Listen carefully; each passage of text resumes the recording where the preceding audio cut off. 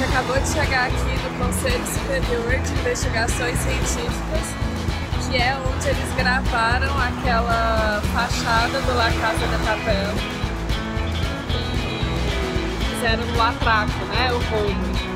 Só que não é a Casa da Moeda, eles gravaram aqui. E eu vou mostrar pra vocês como foi o cenário. Eu tô atravessando a rua, por isso que eu tô olhando assim assustado.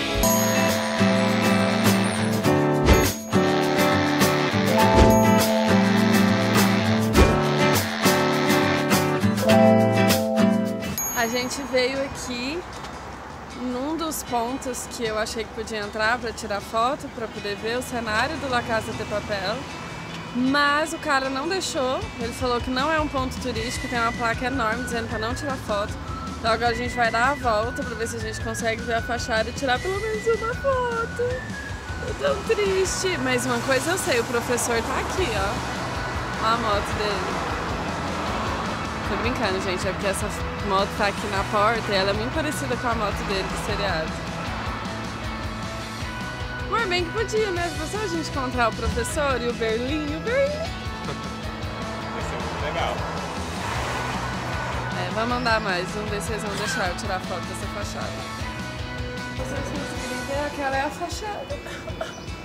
Eu queria tanto entrar lá e eles não deixam. Ai, gente, eu queria minha foto de atracadora.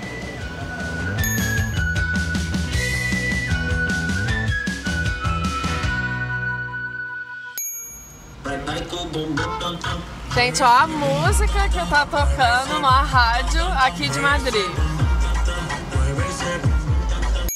Agora a gente veio na casa de Júlio, porque me disseram que as melhores croquetas de Madrid eram aqui. E realmente é uma delícia. Vou mostrar pra vocês o que eu vou provar agora.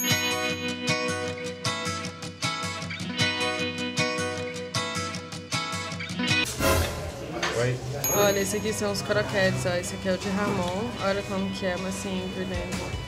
E é bem salgadinho, bem saboroso. Esse aqui é o de queijo azul, que é muito gostoso também, mas eu não sei o que é. E a cervejinha é uma típica daqui, tradicional, que a gente pediu também, muito bom. O valor são 12 euros, vem 12 bolinhas dessa daqui, ou 7 euros, vem 7 bolinhas. E você não pode pedir tudo de um sabor só, você tem que mixar. E esse copo de cerveja aqui foi 2,50 euros. Agora a gente tá aqui na Calha de Arenal. E eu tô com essa cobertura aqui porque eu queimei demais o sol. E aí, pra ajudar a proteger, não ficar ainda pior do jeito que já tá. E nós vamos numa chocolateria, uma das mais famosas que tem aqui, mais bem recomendadas. E essa é uma calha peatonal, só pedestres. Ah, calha peatonal é uma palavra que a gente aprendeu nova, que significa que a rua só passa pedestre, não pode circular carro. Então é isso, vou mostrar um pouco da rua pra vocês.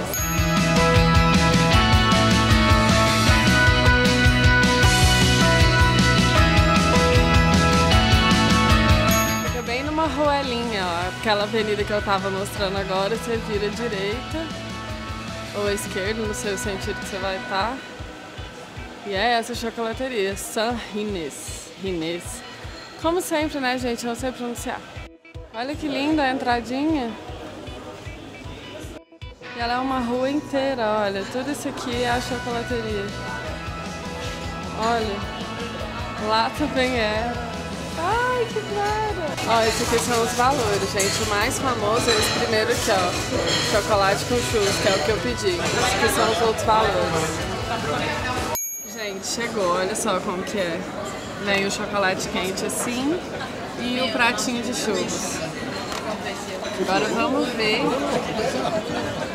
Nossa. Vamos ver se é gostoso.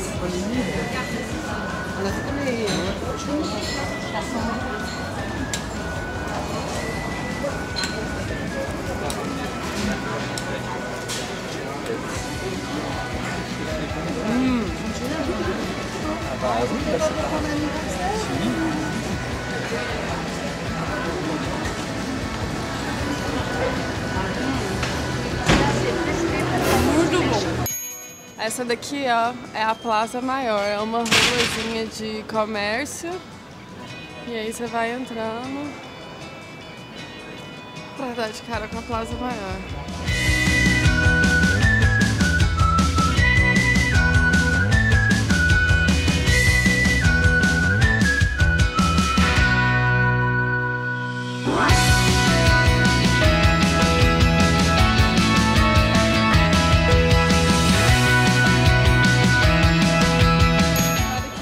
Mais linda! A Plaza Maior é gigantesca. Olha aí, pessoal, mais do centro da plaza agora.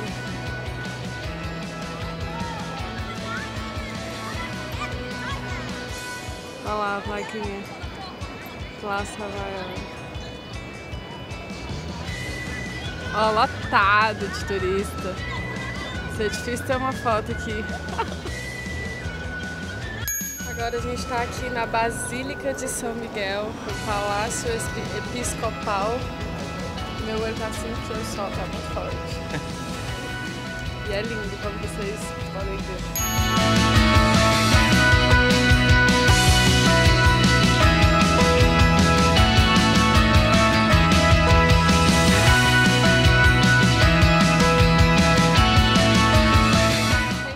Eu tava falando pra vocês, olha lá, ó, zona peatonal. Quando tiver essa plaquinha é porque não pode circulação de veículos. Então ali pra cima, ó, é uma zona peatonal. Exceto emergências, então ambulância, esses carros de emergência podem entrar lá.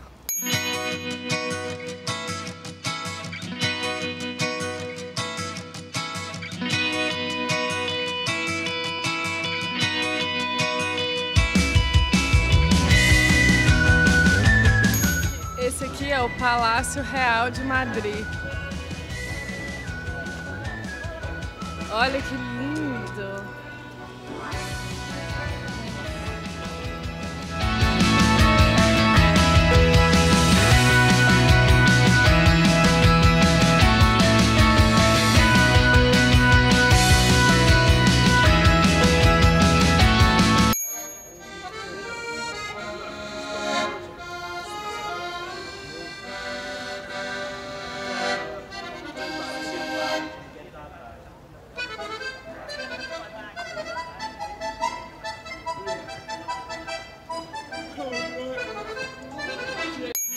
Andando em volta do palácio, você encontra a Plaza de Oriente, que é super linda e parece que é meio japonesinho assim, o jardim.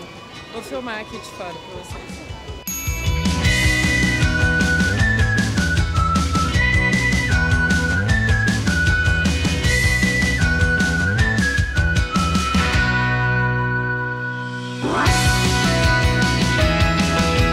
Gente, um dia eu vou viajar, vou ter dinheiro pra viajar.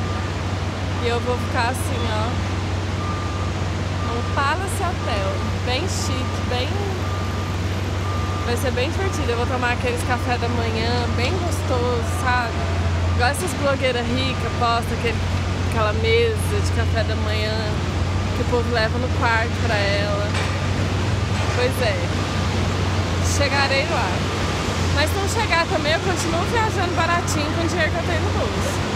Porque a gente não pode deixar de viajar por causa de dinheiro, né? Agora a gente tá aqui no Palácio das Cibeles, mas tem um ônibus aqui, ó, na frente. Eu vou esperar o ônibus sair e vou filmar pra vocês.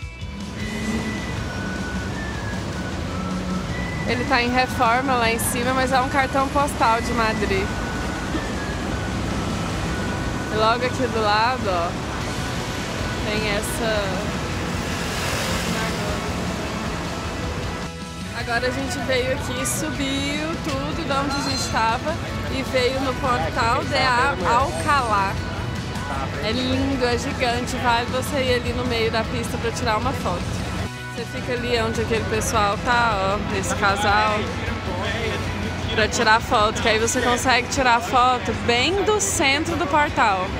E dá pra pegar ele todo e o céu azul, então é muito legal uma foto ali. Agora a gente tá aqui no Parque de El Retiro, olha lá a entrada dele e já começa o parque. Vou mostrar pra vocês mais.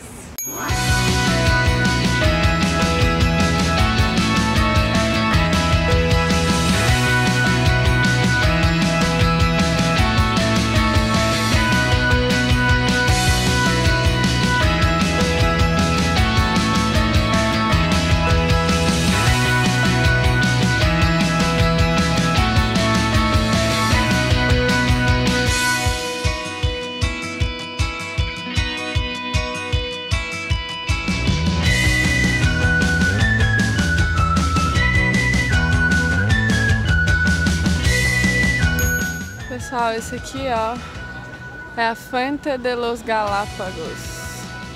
Vou colocar no blog uma foto para vocês lerem. Ó, estanque grande. Aí aqui, ó. Adiós, Iván.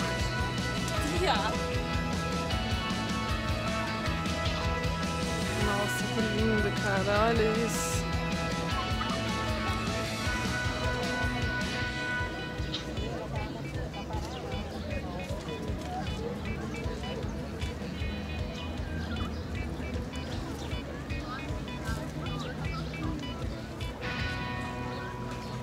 Tem um quiosquezinho aqui também para um lanche, uma cerveja, ali tem um negocinho de sorvete e outra fonte aqui atrás. Isso ainda dentro desse parque que eu mostrei para vocês.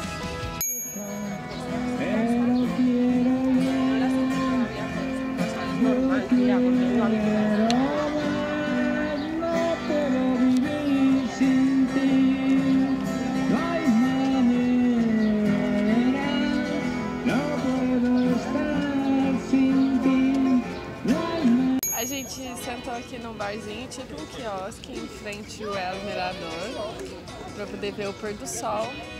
Hoje é o último dia da viagem, amanhã cedinho a gente está no aeroporto para voltar para Dublin. E eu vou dar uma filmada para vocês verem a vista que a gente está tendo agora aqui no bar. Esse é o El Mirador e o nosso pôr do sol.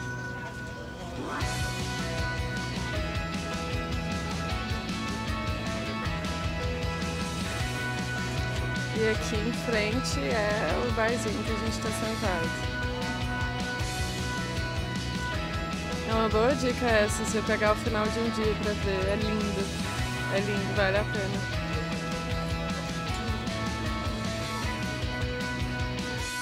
E a gente está se despedindo da Espanha, na porta da Espanha. Vou ali mais perto filmar para vocês, ó.